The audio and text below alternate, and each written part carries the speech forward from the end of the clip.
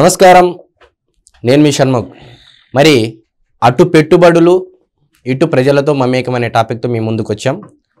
గతంలో అంటే వారం కిందట నారా లోకేష్ గారు యుఎస్ టూర్ పర్యటన అనేది విజయవంతమైంది. సరే, అంతటితో ఆగలేదు, పర్యటన అయిపోయింది కదా, ఏదో ఆంధ్రప్రదేశ్కి రావడము అనేది కాకోకుండా ఏపీ ఒడిశా సరిహద్దుల్లో ఉన్నటువంటి ప్రాంతాల్లో మిట్టల్, ఒక భారతీయ వ్యక్తికి చెందినటువంటి కంపెనీ, ఆర్సెల్ఆర్ మిట్టల్ అనే ఒక కంపెనీ, ఇంగ్లాండ్ నుంచి ఇది కార్యక్రమాలు నడుపుతూ ఉంటుంది కంపెనీ. మరి ఈ కంపెనీ ఇండియాలో పెట్టాలి, నేను ఒక కంపెనీ అని చెప్పేసి స్వదేశంలో పెట్టాలని ఒక ఆలోచన వచ్చినప్పుడు ఏపీ ఒడిశా సరిహద్దుల్లో ఒక ప్రాంతం, ఒక స్థలాన్ని వెతుకుతున్నారు అని చెప్పి నారా లోకేష్ గారి చెవిన జస్ట్ పడింది. మరి అందరితో ఆగారా నారా లోకేష్ గారు? వెంబడే తండ్రికి తగ్గ తనయుడుగా ఒక జూమ్ కాల్ ఏర్పాటు చేయండి అని చెప్పేసి ఒక జూమ్ కాల్ ఏర్పాటు చేసి ఏపీ రాష్ట్రంలో వచ్చిన 4 నెలలలోపే తెచ్చినటువంటి నూతన 6 పారిశ్రామిక పాలసీలో ఒక ప్రజెంటేషన్ ఇచ్చారు సీఈఓకి, మిట్టల్ గారికి. మరి వెంబడే గ్రీన్ సిగ్నల్ ఇవ్వడం జరిగింది. ఆయన ఇది ఒక అద్భుతం ఈ పాలసీ అని చెప్పేసి మెచ్చుకోవడం జరిగింది. మరి అటు పెట్టుబడులు ఇటు ప్రజలతో మమేకం. మరి అందరితో ఆపుకోకుండా ఇప్పటి వరకు దాదాపు 10ల సంఖ్యలో ప్రజా దర్బార్లు నిర్వహించారు. మరి ఇదే విషయం పైన మాట్లాడడానికి ఈరోజు మనతో పాటు స్టూడియోలో సీనియర్ జర్నలిస్ట్ డివి శ్రీనివాస్ గారు, అదేవిధంగా పొలిటికల్ అనలిస్ట్ మధుసూదన్ రెడ్డి గారు ఉన్నారు. నమస్కారం సార్. సార్, డివిఎస్ గారు, అటు పెట్టుబడులు ఇటు ప్రజలతో మమేకం. గతంలో నారా చంద్రబాబు నాయుడు గారు ఐఎస్బి విషయంలో అయితేనేమి, కియా మోటార్స్కు సంబంధించిన విషయంలో అయితేనేమి ఆయన ఏ విధమైనటువంటి తీరును ఉపయోగించారో అంతకు మించి టెక్నాలజీ ద్వారా కూడా పారిశ్రామికవేత్తలను ఒప్పించవచ్చు అని చెప్పేసి నారా లోకేష్ గారు మరొకసారి ప్రూవ్ చేశారు సార్. మరి దీనిపై మీ విశ్లేషణ అంటే ఒక బాధ్యత గల పాలకుడు ఏ విధంగా ఉండాలి? అటు ప్రజలతో మమేకం కావడం, ప్రజల యొక్క సమస్యలు వినడం, వాటిని పరిష్కరించడం, ప్రజా దర్బార్ నిర్వహణ. మరోవైపు తన మంత్రిత్వ శాఖ, ఆ శాఖకు సంబంధించినటువంటి సమావేశాలు, పెట్టుబడులు రాబట్టడం, పారిశ్రామికవేత్తలతో భేటీలు. అంటే ఒక రెస్పాన్సిబుల్ లీడర్, ఒక రెస్పాన్సిబుల్ రూలర్, ఒక బాధ్యత గల నాయకుడుగా ఇవాళ లోకేష్ ప్రజల కళ్ళ ముందు ఉన్నాడు. అంటే బాధ్యత గల నాయకుడు అంటే బాధ్యత రహితుడు ఎవరని నువ్వు అడగచ్చు. అది ఇక మన ప్రజలకి కళ్ళ ముందు ఉన్నది. ఏది? జగన్మోహన్ రెడ్డి ముఖ్యమంత్రిగా ఎంత బాధ్యత రాహిత్యంగా వ్యవహరించారు. Irresponsible ruler. ఏది? అతను ఏ విధంగా కనీసం ప్రజలకు అందుబాటులో లేకుండా, తాడేపల్లి ప్యాలెస్ నుంచి బయటకు రాకుండా, ఒక్క వర్గానికి సంబంధించి కానీ, ఒక కుటుంబానికి సంబంధించి కానీ ఒక అర్జీ తీసుకోవటం, వినతులు స్వీకరించడం, వాళ్ళ సమస్యలు పరిష్కరించడం, అసలు ప్రజలకు అందుబాటులో లేకుండా జగన్మోహన్ రెడ్డి 5 ఏళ్ల ముఖ్యమంత్రిత్వం. కనీసం ఏ ఒక్క పారిశ్రామికవేత్తని కలిసిన దాఖలాలు లేవు. ఒక కంపెనీ తెచ్చిన పాపాన పోలేదు. అటు నిరుద్యోగం విపరీతంగా పెరిగిపోయింది. ఇప్పుడు నీకు జాతీయంగా నిరుద్యోగం పట్టభద్రుల్లో 14% ఉంటే ఆంధ్రప్రదేశ్లో 28%, డబల్ అన్నమాట. యువత తిరగబడింది. ఏంటి? అశాంతితో రగిలిపోయింది. జగన్మోహన్ రెడ్డి ప్రతి ఏడు జాబ్ క్యాలెండర్ తెస్తానన్నాడు. కనీసం అతను ఒక్క డిఎస్సి కూడా పెట్టని వైఫల్యం. ఇలాంటి పరిస్థితుల్లో ప్రభుత్వాన్ని తిరగబడ్డ యువత ముంచేసింది, దించేసింది. 151 సీట్లు ఇచ్చిన ఏ ప్రజలైతే ఇచ్చారో ఆ ప్రజలే ఏం చేశారు? 11 సీట్లకు అతన్ని అధఃపాతాళానికి నెట్టేశారు. ఇవాళ కూటమి ప్రభుత్వం, ఇవాళ ముఖ్యమంత్రి Chandrababu, deputy CM Pawan Kalyan, IT మంత్రి లోకేష్, ఇవాళ మనం చూసాం ఏది? ఈ రాష్ట్రానికి త్రిమూర్తులుగా మారారు. Brand image Chandrababu. నిన్న లోకేష్ ట్వీట్ మీరు చూసుంటారు. ఏది? ఒక్క మెయిల్ పంపిస్తే నాదెళ్ల సత్య అపాయింట్మెంట్. చంద్రబాబు పేరు చెప్పగానే నటరాజన్ చంద్రశేఖర్ 90 నిమిషాలు భేటీ. టాటా గ్రూప్ చైర్మన్ నటరాజన్ చంద్రశేఖర్ 90 నిమిషాల భేటీ, లోకేష్ సమావేశం. ఏం జరిగింది? టీసీఎస్ ఎక్కడికి వచ్చింది? విశాఖపట్నంలో. ఇవాళ 15,000 మందికి ఉపాధి, 100 రోజుల్లో ఆపరేషన్స్ ప్రారంభమవుతాయి. మరి ఒక మెయిల్తో నాదెళ్ల సత్య అపాయింట్మెంట్. నాదెళ్ల సత్యతో నారా లోకేష్, నువ్వు ఆ ఫోటో చూడగానే ఏం గుర్తొస్తుంది? గతంలో బాబు గారితో ఉన్న మైక్రోసాఫ్ట్, ఇది బిల్ గేట్స్ ఫోటో గుర్తొస్తుంది.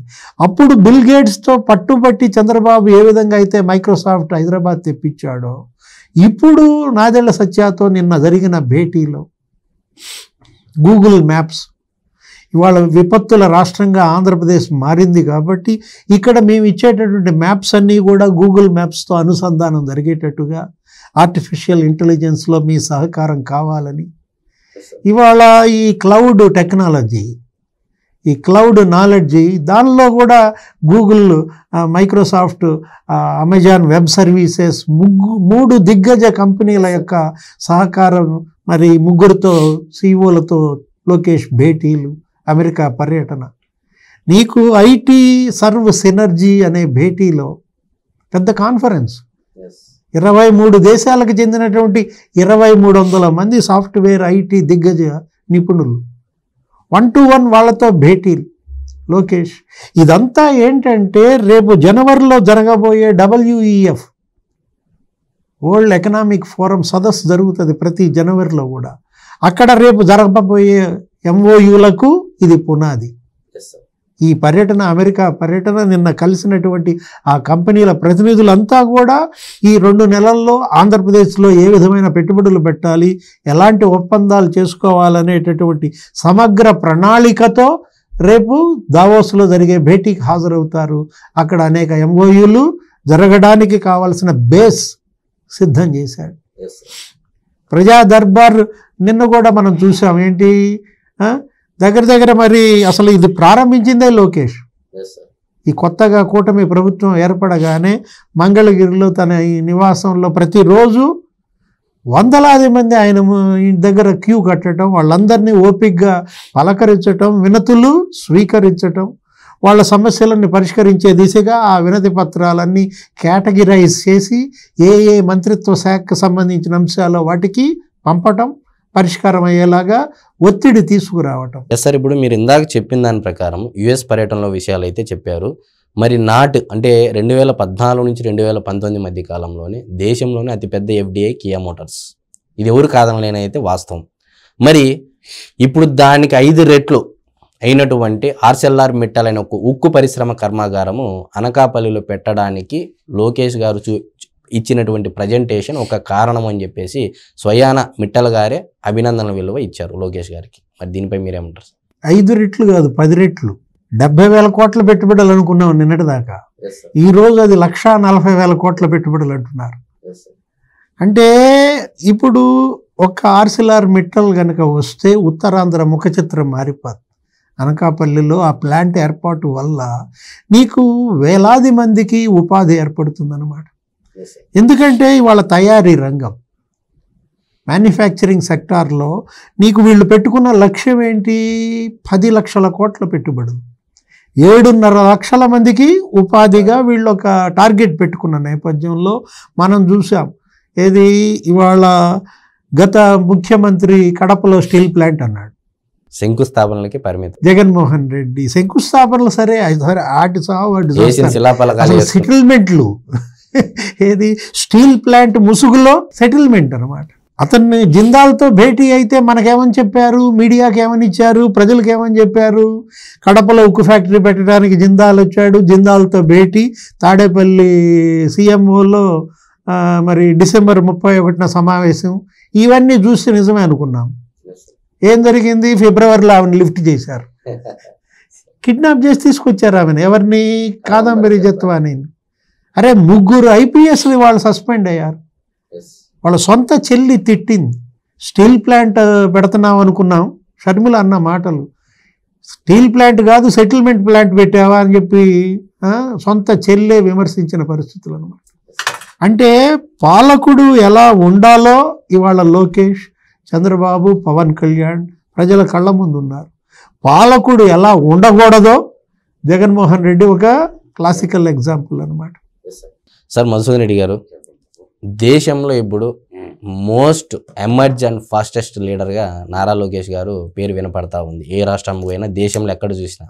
మరి ఇటువంటి సమయంలో లోకేష్ గారు మాటలు కాదు చేతలు చూపిస్తాను, మాటల వరకే నేను పరిమితం కానని చెప్పేసి ఏకంగా US పర్యటన తర్వాత 1,40,000 కోట్ల రూపాయల పెట్టుబడి. ఇంతవరకు బీపీసీఎల్ 75,000 కోట్లు అని చెప్పేసి ఇప్పటివరకు హైయెస్ట్ అని చెప్పేసి అది అనుకుంటా ఉన్నారు ఏపీ ప్రజలు. ఇటువంటి తరుణంలో ఒక బిగ్ న్యూస్ ఇచ్చాడు, గుడ్ న్యూస్ ఇచ్చారు లోకేష్ గారు. మరి దీనిపై మీ విశ్లేషణ సార్. ఏదైనా సరే నాయకులకి బాధ్యత ఉండాలి. ప్రజాస్వామ్యం యొక్క బ్యూటీ ఆఫ్ డెమోక్రసీ అంట. మనం ఏం చెప్పి ప్రజలు ముందుకు పోతాం, ప్రజలకి మేము సేవ చేస్తాము, మాకు అధికారం ఇవ్వండి అన్నారు. అయితే మనకి ఆ అధికారాన్ని రాజరిక వ్యవస్థలాగా గడిచిన 5 ఏళ్ళు చూసాం, మనం కళ్ళ ముందు చూశారు. ఈ కలికాల జగనాసురుడు ఏం చేశాడు, ఈ కలికాల దానవుడు, కలికాల కాకరిగాడు తాడేపల్లి కొంపలో కూర్చొని ఎక్కడికి పోకుండా వాడి ఈడీ సిబిఐ కేసుల నుంచి తప్పించుకోవటానికి ముష్టి ఇస్తే నాకు ఓట్లు వేస్తారులే, ఆ డబ్బు ప్రజలదే ప్రజలకి ఇస్తూ వాడిదో వాడు అయ్యే ముళ్ళు ఇచ్చినట్టు ఫీల్ అయ్యాడు. కానీ నేటి కూటమి ప్రభుత్వం ఏంటంటే ఒక బాధ్యతగా వ్యవహరిస్తుంది. ప్రపంచంలోనే తెలియగల పిల్లలు మన తెలుగు పిల్లలు కాబట్టి మంచో చెడు రకరకాల విన్యాసాలతో ఒకప్పుడు మద్రాసు రాష్ట్రంలో నుంచి విడిపోయాం. 3 సంవత్సరాలకు దుకాణం బంద్ చేసుకొని మళ్ళీ హైదరాబాద్ వచ్చినాం. మళ్ళీ 2014లో నాటి ఘటన 56, మళ్ళీ 2014లో మళ్ళీ అమరావతికి పోయినాం. ఒంటి మీద బట్టలతోటి పోయి ఆఫీసులు లేక రాజధాని లేక కొట్టి మిట్టాడుతా ఆర్థిక సంక్షోభం, ఆర్థిక లోటులో ఉన్న రాష్ట్రాన్ని, అప్పుడప్పుడప్పుడే పునాదులు వేస్తున్న రాష్ట్రాన్ని ప్లానింగ్ చేసుకొని ప్రణాళికలు రచించుకొని కొంత అభివృద్ధి దిశగా అడుగులేస్తున్న మూమెంట్లో ఒక రాక్షసుడు దండయాత్రకు వచ్చిండు. ఇదేంటి వాడు బాధ, ఈడీ సిబిఐ కేసులు బాధ.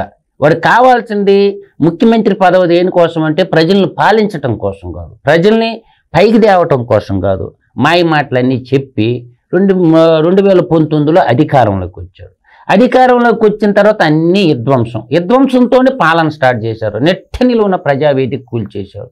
తర్వాత రాజధాని అమరావతి అన్నాడు, 3 రాజధానులు పెట్టి ఒక రాజధాని. సరే, అదంతా గతం గతః కృష్టో నాస్తి దుర్భిక్షం అని మన పెద్దలు అన్నారు. నేను ఇప్పుడున్న కూటమి ప్రభుత్వంలో అపర చాణక్యుడైనటువంటి చంద్రబాబు నాయుడు గారు సమావేశాల మీద సమావేశాలు, రోజుకి 18 గంటలు పనిచేస్తూ తండ్రికి దగ్గర తనయుడు అనిపించుకోవాలన్నా తండ్రి కాడికి డబల్ పనిచేయాలని లోకేష్ కూడా తన ఎడ్యుకేషన్ అండ్ ఐటీ 2 ఉన్నాయి.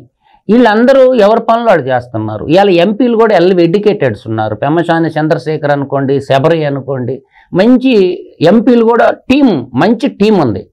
కానీ 3 నెలలకు ఏదో మిన్నిరిగి మీద పడినట్టు అది జరగలేదు, ఇది జరగలేదు, సూపర్ 6 పథకాలు అయిందని మళ్ళీ ఈ అబద్ధాల బ్యాచ్ అంతా రోడ్డు ఎక్కింది. కాబట్టి ఈ రోడ్డు ఎక్కిన బ్యాచ్ని అడ్డీరగొట్టాలి. ఫస్ట్ 1 సంవత్సరం 12 నెలల తర్వాత మాట్లాడాలి. ఏదన్నా మంచి కానీ చెడు కానీ పథకాలు ఇంప్లిమెంటేషన్ కాకపోయినా బండి ఎక్కపోయినా. కానీ అప్పుడేదో కొంపళ్ళు అంటుకోపోయినట్టు మిన్నీరికి మీద పడ్డట్టు రోడ్డు ఎక్కి ఇచ్చలు విడిగా నోటుకొచ్చినట్టు మాట్లాడుతాను. అందుకని బాబు గారికి మండి సీరియస్గా వార్నింగ్ ఇచ్చాడు. ఇంక ఉపేక్షించేది లేదు, ఎక్సెక్కాలు పడితే నిజాలు మాట్లాడమని చెప్పాడు. అయితే ఇప్పుడు నేను అనేది Mittal, Mittal and Nippon company వాళ్ళు, నిప్పన్ కంపెనీ వాళ్ళు వీళ్ళు దాదాపుగా ఒక ప్లాంట్ ఏర్పాటు చేయాలా. ఇప్పుడు మనకి గుజరాత్ తీరం, దాన్ని ఏమంటారు తెలుసా, అత్యంత తీరరేఖ పొలం కాండ్లా తీరం అంటారు. తర్వాత మహారాష్ట్ర గోవా తీరాన్ని ఏమంటారంటే కొంకణ తీరం అంటారు. తర్వాత కేరళ తీరాన్ని వచ్చేసరికి మలబార్ తీరం అంటారు. తర్వాత కర్ణాటక తీరాన్ని కెనరా తీరం అంటారు. తమిళనాడు తీరాన్ని కోరమండల్ తీరం అంటారు. ఆంధ్రప్రదేశ్ తీరాన్ని సర్కార్ కానీ కోస్తా తీరం అంటారు. తర్వాత ఒరిస్సా తీరం అని వచ్చేసరికి కళింగ ఉత్కళ తీరం అంటారు. తర్వాత పశ్చిమ బెంగాల్ తీరాన్ని వచ్చి వంగ తీరం అంటారు. నేను చెప్పిన తీరరేఖ పొడవు. మొట్టమొదట గుజరాత్ కాండ్లా తీరం, తర్వాత 2వ ప్లేస్లో అత్యధిక తీరరేఖ పొడవు ఉండేటటువంటిది, అందులో వంకల టెంకలుగా ఉంటుంది గుజరాత్. కానీ మనకి 974 కిలోమీటర్ల తీరరేఖ పొడవు ఉన్న మన సర్కారు కోస్తా తీరంలో పోర్టులు బాగున్నాయి. అటు చూసుకునేసరికి పోర్టులు ఉన్నాయి కాబట్టి భూమి అవైలబిలిటీ, ల్యాండ్ అవైలబిలిటీ ఉంది. ఇప్పుడు మినరల్స్ తెచ్చుకోవడానికి పోర్ట్ మోస్ట్ ఇంపార్టెంట్. స్టీల్ ప్లాంట్కి ఏంటంటే ఇతర దేశాల నుంచి స్వదేశంలోనూ ఇతర దేశాల్లో ఉన్నటువంటి ఐరన్ ఓర్ని ట్రాన్స్పోర్ట్ చేసుకొని ఉత్పత్తి ఆరంభించాలంటే ప్రధానంగా ఏముండాలి, పోర్ట్ ఉండాలా, 2 భూమి అవైలబిలిటీ ఉండాలా, మ్యాన్ పవర్ మనకి మ్యాన్ పవర్ అవైలబిలిటీ ఉంది. ఎందుకంటే ప్రపంచంలో అత్యధిక జనాభా కలిగినటువంటి మ్యాన్ పవర్ ఉంది. తర్వాత 2 భూమి అవైలబిలిటీ ఉంది, పోర్ట్ అవైలబిలిటీ ఉంది, గుడ్ గవర్నెన్స్ ఇచ్చే గవర్నమెంట్ ఉంది. వాళ్ళు ఇటు నేననేది ఉత్కళ తీరంలోనూ ఇటు సర్కారు అంటే కోస్తా తీరంలో పెట్టాలనుకుంటారు. దాన్ని మనోళ్ళు అందిపుచ్చుకున్నారు. వచ్చిన అవకాశాన్ని సంక్షోభంలో ఒక అవకాశం వచ్చింది, వాళ్ళకి కావాల్సిన రాయితీలు ఏందనేది ఇప్పుడు పోయి మనిషి పోయి మాట్లాడితేనే కానీ వాళ్ళ అవసరాన్ని గుర్తించారు. చాకచక్యంగా ఎడ్యుకేటెడ్ కాబట్టి గతంలో వరల్డ్ బ్యాంకులో కూడా పనిచేసిన అనుభవం ఉంది కాబట్టి లోకేష్కి, అతను మంచి ఎడ్యుకేటెడ్ కదా, అందువల్ల మాట్లాడాడు. దాన్ని ఒక ప్రణాళిక, దానికి శంకుస్థాపన చేస్తే ప్రజలు కూడా శబాష్ లోకేష్ అంటారు, వచ్చి కొబ్బరికాయ కొడితే. అయితే ఏంటి సార్ దీని కథ? 1,40,000 కోట్ల రూపాయలు పెట్టుబడి అని మీరు అంటున్నప్పుడు నేను ఒక చిన్న క్యాలిక్యులేషన్ చెప్తా, ఇక్కడ తెలుసుకోవాలి, ప్రజల్లోకి పోవాలా. ఈ 1,40,000 కోట్లు దీంట్లో మొట్టమొదట 7.3 million metric tons per annum, ఒక సంవత్సరానికి. యానం అంటే ఒక సంవత్సరం, యానం దీవి అనుకుంటావు మళ్ళీ నువ్వు. కాబట్టి దీంట్లో 80,000 కోట్లు పెట్టుబడి. ఈ 80,000 కోట్లకి పెట్టుబడికి ఎంత ల్యాండ్ అడిగారంటే 2,600 ఎకరాలు భూమి అడిగారు. ఆ భూమి వాళ్ళకి ఇవ్వాలి. సెకండ్ ఫేజ్ వచ్చేసరికి 60,000 కోట్లు పెట్టుబడి. దానికి వచ్చేసరికి ప్రయాణం 10.5 మిలియన్ మెట్రిక్ టన్స్ ప్రయాణం.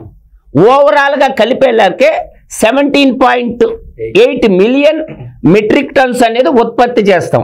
తద్వారా జిఎస్టీ రూపంలో రాష్ట్రానికి ఎంత వస్తుంది, కేంద్ర రాష్ట్ర ప్రభుత్వాలకి ఇంపోర్ట్ ఎక్స్పోర్ట్ ద్వారా ఎంత వస్తుంది, ఇంపోర్టు ఎక్స్పోర్ట్ జరగద్దు కదా, దాని ద్వారా ఎంత వస్తుంది.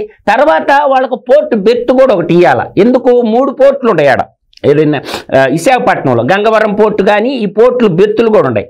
కాబట్టి రెండోది లక్ష్మీ శ్రీనివాస్ మిట్టల్ గురించి నేను బాంబాయి టు హైదరాబాద్ తిరిగేటప్పుడు నాకు తెలిసిన ఒక నిజం చెప్తాను నేను. అతను మనకి లాల్జన్ బాషా అని ఉండేవాడు. లాల్జన్ బాషా గారు చనిపోయినాడు, మహానుభావుడు, నాకు బాగా పరిచయం అన్నమాట. ఒకరోజు ఆశ్చర్యపోయిన లాల్జన్ బాషా లక్ష్మీ శ్రీనివాసులు మిట్టల్ ఒక్క స్క్రాప్ వ్యాపారం చేసుకుని ప్రపంచ ఉక్కు దిగ్గజంగా ఎలా ఎదిగానంటే, మధు వారం రోజులు నరసరావుపేట లాడ్జీలో నాతో వండుకున్నాడు లక్ష్మీ శ్రీనివాస్ మిట్టల్ అన్నాడు. ఎందుకంటే ఈ స్క్రాప్ బిజినెస్ చేసే వాళ్ళకి స్టీల్ తయారు చేయాలంటే స్క్రాప్ అవసరం. వీళ్ళందరూ ఒక బోర్డులో మెంబర్గా ఉంటారు. ఇప్పుడు కర్ణాటకలో ఉండే అమిత్ భాయ్ నేషనల్ ట్రావెల్స్ ఉన్నాయి, ఆయన కానీ మన లాల్జన్ బాషా కానీ వీళ్ళందరూ స్క్రాప్ బిజినెస్ చేసేవాడు. నేను ఆశ్చర్యపోయా ఆ రోజు ఆయన నా మాట అంటే. రాయచూరు మల్టీప్లెక్స్ అని ఒకటి సిక్ అయిన ప్లాంట్ కొన్నాడు. కొన్ని తర్వాత ఎస్టిమేషన్ వేయడానికి నన్ను పంపించాడు లాల్జన్ బాషా గారు. మా మధు బాగా వేస్తాడని ఏరే వాళ్ళు గుంటూరు వాళ్ళు చెప్తే పోయేసిన. ఆయన ఆ రోజు నాతో అన్నమాట, చనిపోయి ఆడున్నాడు లాల్జన్ బాషా గారు, మధు ఒకప్పుడు నాతోటి కలిసి స్క్రాప్ వ్యాపారంగా నరసరావుపేట లాడ్జీలో వారం రోజులు పోనుకున్నాడని అది నేను చూసింది కదా, ఆయన చెప్తే నేను విన్నా. అందువల్ల ఏంటంటే ఈరోజు మన భారతీయ ముద్దు బిడ్డ ప్రపంచ ఉక్కు దిగ్గజమైండు, గర్వించదు, కష్టపడి పైకి వచ్చిండు. కాబట్టి ఈ అవకాశాన్ని మన తెలుగు నేల వినియోగించుకుంటే మన తెలుగు నేలతో లక్ష్మీ శ్రీనివాస్ మిట్టల్కి అవినాభావ సంబంధం ఉందనే దానికి ఇది ఒక తార్కాణం చెప్పా. ఎందుకు? లాల్జన్ బాషా ఒక మైనార్టీ నాయకుడు, ఒకసారి ఎంపీగా కూడా చేస్తున్నారు. ఆయన చెప్పిన మాట చెప్తున్నాను, యాక్సిడెంట్లో చనిపోయాడు మహానుభావుడు. అందువల్ల నేను ఏంటంటే ఈ రోజు నేను చెప్పిన రెండో దశలో 2,000 ఎకరాలు, ఓవరాల్గా 4,600 ఎకరాలు భూమి వాళ్ళకి ఇస్తున్నాం. పెట్టుబడి ఎంత పెడుతుంది? 1,40,000 కోట్ల పెట్టుబడి వస్తుంది. ఇది కదా పరిపాలన నేను అంటుండా. ఒకవైపు నిన్న అందరూ దీపావళి పటాకాయలు తీసుకుంటుంటే పండగను కూడా వదిలేసి అమెరికాలో శాన్ ఫ్రాన్సిస్కో కానీ లాస్ వేగాస్లో కానీ అటు టెస్లా, తండ్రి కియా తెస్తే నేను టెస్లా ఎందుకు తేకూడదు, కియా పక్కనే అనంతపురం జిల్లాకే వస్తుంది టెస్లా కూడా నాకు తెలిసి, ఎందుకు తేకూడదు అని పట్టుదలతో ఉన్నాడు. మా నాన్నైనా తండ్రికి తగ్గ తనయుడు. ఇప్పుడు మనకి నాకు పోటీ ప్రతిపక్ష పార్టీ వాళ్ళు కాదు, నా తండ్రితో సమానంగా నేను పరిగెత్తాలి. ఇప్పుడు మనకు పద్యం ఉంది షణ్ముఖు, పుత్రోత్సాహము నాడు కలగదు తండ్రికి అని ఒక పద్యం ఉంది ఏమన శతకంలో. పుత్రుడుని జనులు పొగడుతుంటే ఆ తండ్రి ఆనందపడతాడు. పుట్టినరోజు కంటే కూడా ప్రజలందరూ కుమారుణ్ణి పొగడుతుంటే ఆ తండ్రి గర్వపడతాడు. అది ఇవ్వాలా మా నాన్నకి గిఫ్టు అని అతని మనసులో ఉంది. అదేవిధంగా రాష్ట్ర యువతకు కూడా ఒక ఐకాన్ లాగా, ఆ ఐకాన్ యువతకు కూడా ఉపాధి 20 లక్షల ఉద్యోగాలు ఇస్తానని ఎలక్షన్ ముందు మాట ఇచ్చాడు. సంవత్సరానికి 5 లక్షల చొప్పున 4-5 20 లక్షల ఉద్యోగాలు క్రియేట్ చేస్తాను. అది గవర్నమెంట్ సెక్టార్ కావచ్చు, ప్రైవేట్ సెక్టార్ కావచ్చు. ఇచ్చిన మాటని నెరవేర్చుకోకపోతే ఏమంటారు? కాబట్టి అందుకోసం ప్రజలు నేను ఎక్కడ మాట పడాల్సి వస్తుందో. ఇప్పుడు 4 నెలలకే ఇంకా 56 నెలల టైం ఉంది. కాబట్టి ఇప్పటికే ప్రతిపక్షాలు గోలగోలు చేస్తుండే. ఎందుకు?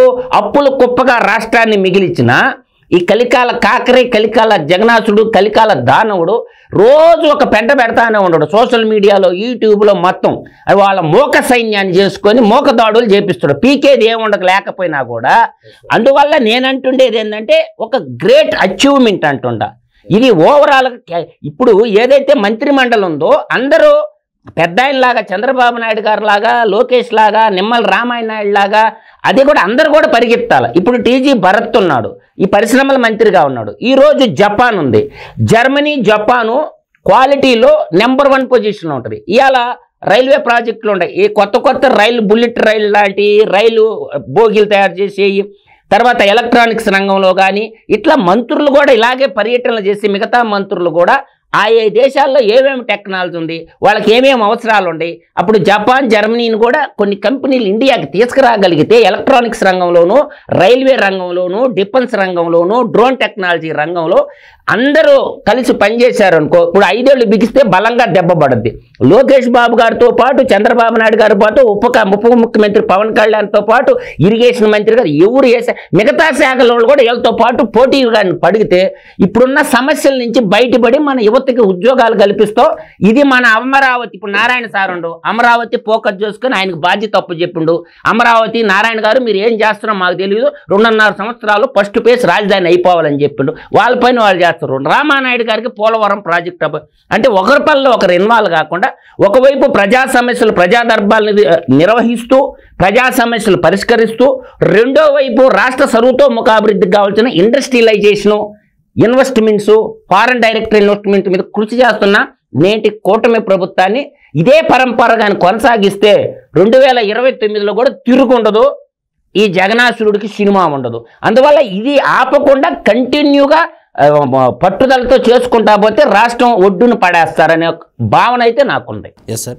సార్ డివిఎస్ గారు, గతంలో జగన్మోహన్ రెడ్డి గారి పరిపాలన కాలంలో ఒక ముఖ్యమంత్రి పర్యటన చేయాలంటే పరదాలు కట్టుకొని వెళ్లాల్సినటువంటి పరిస్థితి, ప్రజలతో మమేకమై పాదయాత్రలో ముద్దులు, అదేవిధంగా నెత్తి మీద చెయ్యి, హామీలు అంటే అమలుగానే హామీలు ఇచ్చేసి అధికారం చేపట్టినటువంటి జగన్మోహన్ రెడ్డి గారు జస్ట్ ప్రజలకు రావాలి అంటే పరదాలు కట్టి రావాల్సినటువంటి పరిస్థితి. మరి ప్రజలంటే భయమో, మళ్ళీ లేకపోతే ప్రజలు ఏమడిగితే నేను ఏం చేయాల్సి వస్తుందని అయితే తెలియదు. మరి ఇప్పుడు నేడు అదే ముఖ్యమంత్రి చంద్రబాబు నాయుడు గారు స్వయాన వెళ్ళి ఒక దీపం పథకం రోజున వెళ్ళి ఆయనే టీ పెట్టేసి మంత్రులకు ఆయనే టీ ఇవ్వడం కానీ ఒక హుందాతనమైనటువంటి వాతావరణం, ఒక ఆరోగ్యకరమైనటువంటి వాతావరణం క్రియేట్ చేశారు. మరి అందులో భాగంగా ఎప్పుడూ లేని విధంగా ప్రజా దర్బార్ స్టార్ట్ చేసినదే నారా లోకేష్ గారు. మరి ఆయన ఇప్పటి వరకు ఒకవైపు పర్యటనలు చేస్తూనే మరొక వైపు ప్రజల సమస్యలు తీరుస్తూనే ఇప్పటి వరకు 45 ప్రజా దర్బార్లు నిర్వహించారు సార్. దానిలో దాదాపు ప్రజల నుంచి 4753 విజ్ఞప్తులు స్వీకరిస్తే 2219 సమస్యలకు స్పాట్లోనే పరిష్కారం ఇచ్చారు. మరి దీనిపై మీ విశ్లేషణ? అంటే 4.5 నెలల్లో 45 ప్రజా దర్బార్లు, ఎన్ని 4753 విజ్ఞప్తులు, 2219 పరిష్కారం. అంటే 2219 మంది ఇవాళ సంతృప్తి చెందినట్టు. తనను కలిసినటువంటి ప్రజల్లో, వినతులు ఇచ్చినటువంటి బాధితుల్లో ఇవాళ సగం మందికి ఊరట 4.5 నెలల్లోనే. ఇప్పుడు అందుకు కదా వీళ్ళని ఎన్నుకుంది, అందుకు కదా వీళ్ళు ప్రజాప్రతినిధులు అని మనం నెత్తిన పెట్టుకునేది. ఇప్పుడు మధు గారు ఒకటి చెప్పారు, ఏంటి బాధ్యత, రెస్పాన్సిబిలిటీ అన్నమాట. ఇది ఒక సామాజిక బాధ్యత. ఏది ఇవాళ అధికారం అనేది అది కిరీటం కాదు, అధికారం అనేది ఒక బాధ్యత, అదొక సేవ. జగన్మోహన్ రెడ్డి దృష్టిలో అధికారం అనేది అదేంటి, తప్పించుకోవటానికి, కేసుల నుంచి తప్పించుకోవటానికి, కోర్టు వాయిదాలు ఎగ్గొట్టడానికి, ఒక్క కోర్టుల నుంచి తప్పించుకోవటమే కాదు, ప్రజా సంపద లూటీ చేయడానికి కూడా సార్, గనులు దోపిడీ. ఏది అతని దృష్టిలో అధికారం అంటే దోపిడీ, అవినీతి కుంభకోణాలు.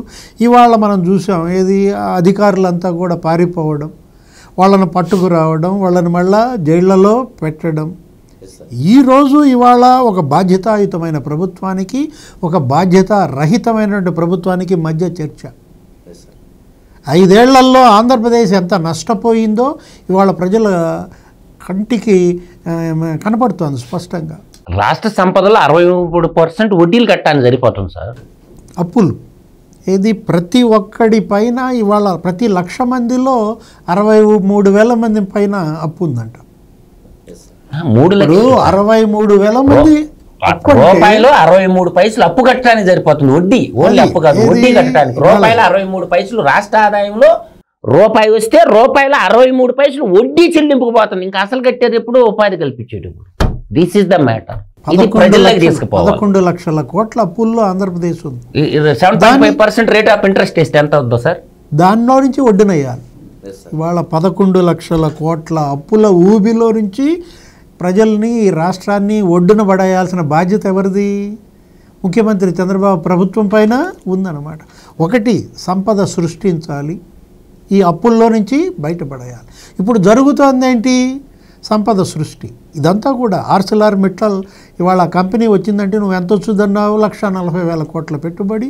మరి వాళ్ళందరికీ ఉపాధి. ఇందాక మధు గారు చెప్పారు, వాళ్ళ వల్ల GST చెల్లింపులు కావచ్చు, ఎక్స్పోర్టు, ఇంపోర్టు, ఇలా ప్రభుత్వ రాబడి పెంచుకోవటం. ఇప్పుడు పోలవరం డ్యామ్ అయింది అనుకోండి సార్. ఇప్పుడు ArcelorMittal కంపెనీ, స్టీల్ కంపెనీకి వాటర్ మోస్ట్ ఇంపార్టెంట్ సార్ మాకు. ఇప్పుడు మనకి ఈ జగనాసురుడు వల్ల గోదాట్లో ముంచిండుగా పోలవరాన్ని. అదుగో అదుగో అన్నాడు ఒకడు, ఎవరు? పశువుల డాక్టర్, నెల్లూరు పశువుల డాక్టర్ అనిల్ కుమార్ యాదవ్. పశువుల డాక్టర్, మనుషుల డాక్టర్ కాదు. ఇప్పుడు మనుషుల డాక్టర్ అయినటువంటి వాడికి పశువుల డాక్టర్ మంత్రి పదవి ఇచ్చిండు. ఎవరు? సిదిరి అప్పలరాజు. వాడు మనుషుల డాక్టర్. ఏం చేసిండు? IT చదువుకున్నా ఇంకేం చేసిండు? మనుషుల డాక్టర్ పోస్ట్ ఇచ్చిండు. అంటే చదువుకున్న చదువుకి చేసిన మంత్రి పోస్టులకి లింక్ లేదనమాట. ఇప్పుడు పశువుల డాక్టరుడు అనిల్ కుమార్ యాదవ్, వాడికి ఏ శాఖ ఇచ్చిండు? జలవనరుల శాఖ ఇచ్చిండు. వాడికి ఏం తెలుస్తుంది? ఇప్పుడు మనుషుల డాక్టరుడు సిదిరి అప్పలరాజు, వాడికి ఏ శాఖ ఇచ్చిండు? పశువుల శాఖ ఇచ్చిండు. అందుకని పశువుల మంత్రి అంటుంటది అమ్మాయి గౌతి శిరీష్ గారు. తర్వాత IT చదువుకున్న IT మొక్క ఏ శాఖ చేసింది? వైద్య ఆరోగ్య శాఖ చేసింది. అంటే వాళ్ళు చదివిన చదువుకి వాళ్ళ శాఖల మీద పట్టు ఉండాలంటే కొంచెం ఎడ్యుకేషన్ కూడా ఉండాలి. ఆ శాఖకు సంబంధించిన నిర్వహణ చేయాలంటే. గతంలో నిర్వహణ ఏంటి? పశువుల మంత్రికి ఏమో జలవనరుల శాఖ, రివర్స్ రెడ్డి రివర్స్ టెండరింగ్ లాగా వాడు బతికట్. చూడండి శ్రీనివాసరావు గారు, నేను అన్నది వర్క్ అంటాం లేదు. ఈరోజు ఆ స్టీల్ ప్లాంట్కి నీళ్లు రావాలంటే పోలవరం నుంచి వాటర్ పోవాలిగా. వైజాగ్ స్టీల్ ప్లాంట్కి కానీ నీళ్లు, భూమి, నీరు, పోర్టు, మానవ వనరులు 4 మనకుండే. ఇవాళ పోలవరం యుద్ధ ప్రాతిపదికన కంప్లీట్ అవుతుంది. దీని ద్వారా ఇన్ని TMC నీళ్లు కేటాయిస్తామంటే వస్తుంది ఆ ప్లాంటు. పోర్టు ఇస్తామన్నారు, ల్యాండ్ 4,600 ఎకరాలు అవైలబిలిటీ ఉందన్నారు, వాటర్ అయిపోయింది. మానవ వనరులు పుష్కలంగా ఉంటాయి. ఇంకేం కావాలా? అన్నీ ఉండే కదా. వాళ్ళ దగ్గర పెట్టుబడి ఉంది, మన కాక ఎంప్లాయ్మెంట్, ఓన్లీ రాయితీలు సహజం. అందువల్ల ఏంటంటే పనిమంతుడికి పనికి మాలినోడుకుంటే తేడా. ఇది ప్రజల్లోకి బాగా పోవాలి. అంటే ప్రజలతో మమేకమైనటువంటి తీరును మీరు ఎలా విశ్లేషిస్తారు సార్? ఇప్పుడు జగన్మోహన్ రెడ్డి గారు గతంలో ఎమ్మెల్యేలకి, మినిస్టర్లకి అపాయింట్మెంట్ ఇవ్వని పరిస్థితి. మరి అటువంటి పరిస్థితి నుంచి నేడు డైరెక్ట్ ఒక మంత్రి గారికి ప్రజలే స్వయాన ఇంటికి వచ్చి వినతులు స్వీకరించుకొని స్పాట్లోనే పరిష్కారం. నేను ఒక మాట అంటే ఏమనుకోగా షణ్ముఖ్, చెప్పండి. ఇప్పుడు 175 మంది ఎమ్మెల్యేలు ఉండరుగా అన్ని నియోజకవర్గాల్లో. లోకేష్ పని చేసినట్టు స్థానికంగా ఎమ్మెల్యేలు. అందుకే కదా నారా చంద్రబాబు నాయుడు గారు రివ్యూ మీటింగ్ పెట్టేసి సీరియస్ అయ్యారు. మీరు రాజకీయాలు ఎందుకు మీకు ఇలా పని చేయకపోతే నేను కూడా ఆలోచించాల్సిన పరిస్థితి ఖచ్చితంగా వస్తుంది. ఖచ్చితంగా మీరు నియోజకవర్గాల మీద కార్యకర్తలు కానీ ఇటు ప్రజలు కానీ ఉన్నటువంటి సమస్యలను మీరు ఖచ్చితంగా చేయాల్సిందని చెప్పేసి కూడా ఈరోజు సీరియస్ అయ్యారు కదా సీఎం గారు. జగన్మోహన్ రెడ్డి ఎందుకని ఇలా వినతులు స్వీకరించలేదు? కనీసం కోడికత్తి సీను తల్లి, అతని బ్రదర్ సుబ్బరాజు, సావిత్రి ఎన్ని మాటలు తేడాపల్లి సీఎం క్యాంప్ ఆఫీస్కి వచ్చారు.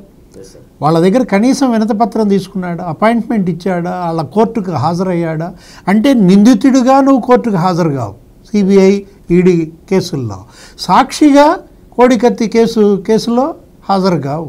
ఆ జల్లిపల్లి శ్రీనివాసరావు 5 ఏళ్ళు అతను 5.5 సంవత్సరాలు జైల్లో మగ్గాడు, ఒక దళిత యువకుడు. అంటే జగన్మోహన్ రెడ్డి పైశాచికత్వం, రాక్షసత్వం.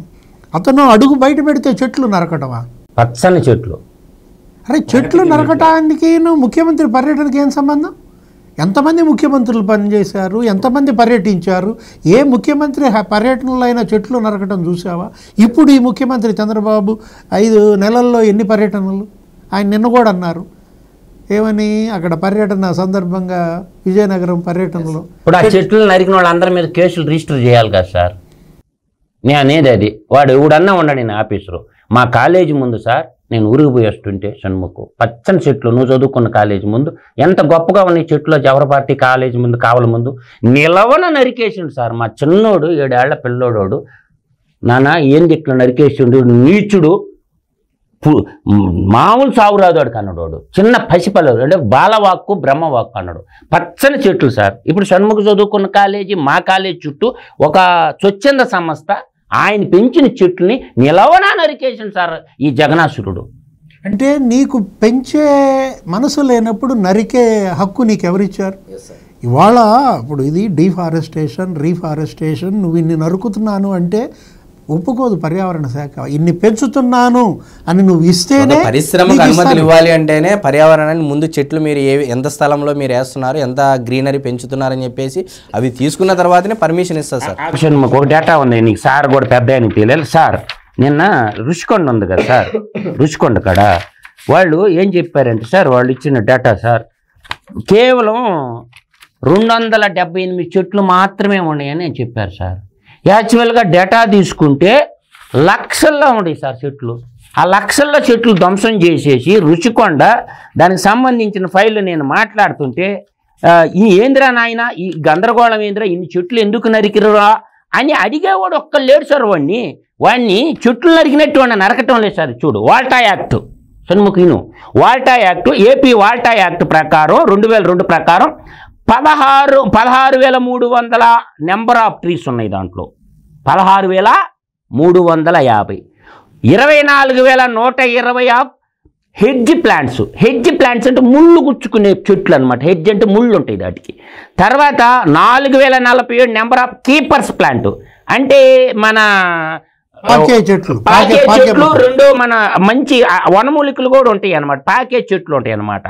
ఇన్ని ఉంటే వాడు ఏం చెప్పాడంటే రిపోర్ట్లో 139 × 2 చేస్తే 278 చెట్లు ఇచ్చిన ఉన్నట్టు రాసి పంపించారు రిపోర్ట్.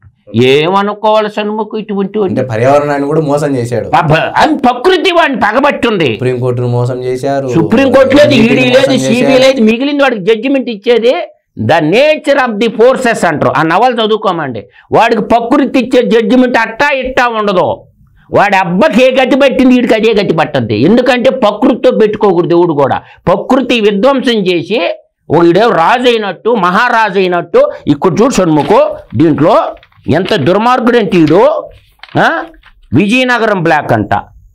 విజయనగరం బ్లాక్ చూడండి sir, presidential suit rooms, banquet hall. దేనికిరా? పరిపాలనకి ఉండాలా? దాని ఏరియా 5,828.64 స్క్వేర్ మీటర్లు ఇంటూ 9 కొట్టండి రా, ఎస్ఎఫ్టీ ఎంత వస్తుందో. తర్వాత కళింగ బ్లాక్ అంటే ఇది కళింగరాజా. దీంట్లో banquet hall, suit rooms, deluxe suit rooms, presidential suit rooms. దీని ఏరియా అంతా 5,753 స్క్వేర్ మీటర్లు ఇంటూ 9 కొట్టుకోండి, ఎస్ఎఫ్టీలు ఎంత వస్తుందో. నేను స్క్వేర్ మీటర్లో చెప్తుంటా. తర్వాత చోళా బ్లాక్, అంటే వీడు చోళ చక్రవర్తి ఏందా. తర్వాత కాన్ఫరెన్స్ హాల్ అంట చోళా బ్లాక్లో. దాని ఏరియా వచ్చి 2,789.87 స్క్వేర్ మీటర్లు షణ్ముఖు. తర్వాత పల్లవ బ్లాక్, వీడు పల్లవ రాజు అయిపోయా మరి. తర్వాత సూట్ రూమ్స్, కాన్ఫరెన్స్ హాల్. దాంట్లో పల్లవ బ్లాక్లో only suit rooms, conference hall 2,322 square మీటర్లు. తర్వాత గజపతి బ్లాక్, అశోక్ గజపతి రాజు దానం ఇచ్చినోళ్ళు రా నాయన. 11 లక్షల కోట్లు విలువైన సంపద ప్రజలకు దానం ఇచ్చారు పోసపాటి అశోక్ గజపతి రాజు వాళ్ళు. దాన్ని పెట్టుకున్నాడు ఆ పేరు గజపతి. ఇప్పుడు సైన్స్ స్కూల్ ఉంది కదా, ఆ ల్యాండ్ మొత్తం వాళ్ళదే, అశోక్ గజపతి వాళ్ళదే. గజపతి బ్లాక్ అంట. Recreation lounge business centre. దీనికి సంబంధించి 1,434 స్క్వేర్ మీటర్లు. తర్వాత వేంగి బ్లాక్, వేంగి చాళుక్యులు ఉండరు చూసావా, అది పెట్టిండు పేరు.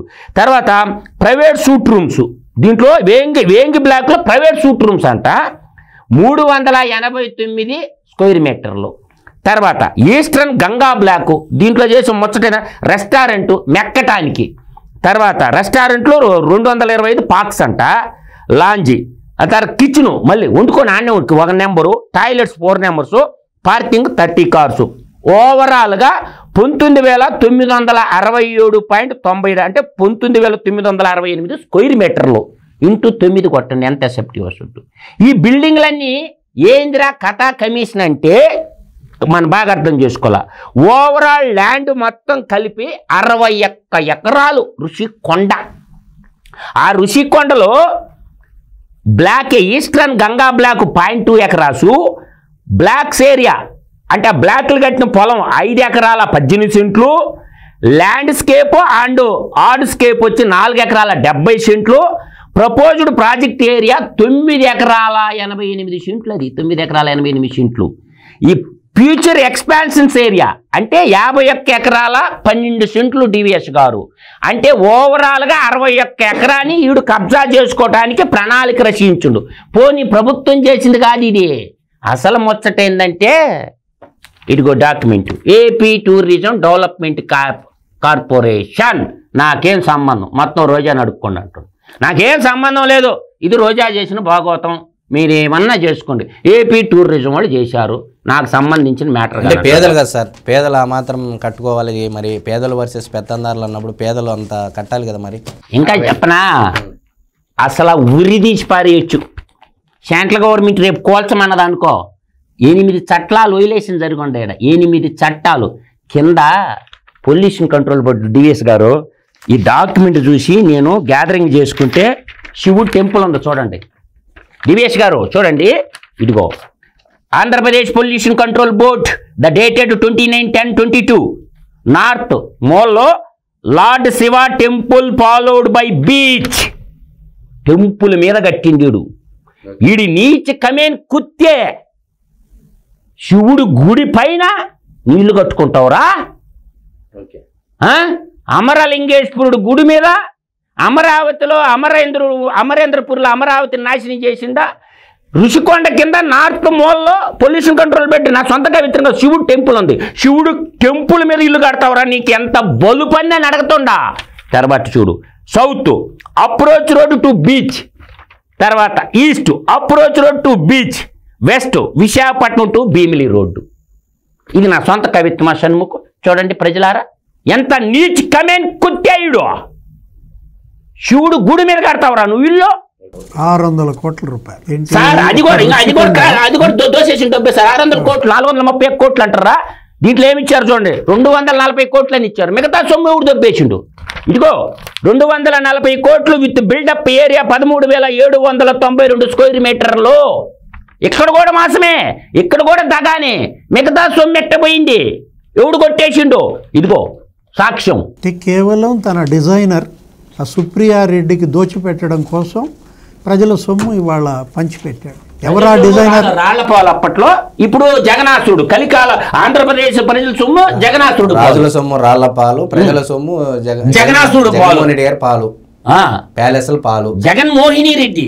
Okay okay sir, thank you sir. Jaganmohan Reddy Jerusalem Reddy అనాలని. Okay sir, thank you sir. మీ సమయాన్ని ఇచ్చినందుకు ధన్యవాదాలు. మరొక సమయంతో మళ్ళీ కలుద్దాం. నమస్కారం.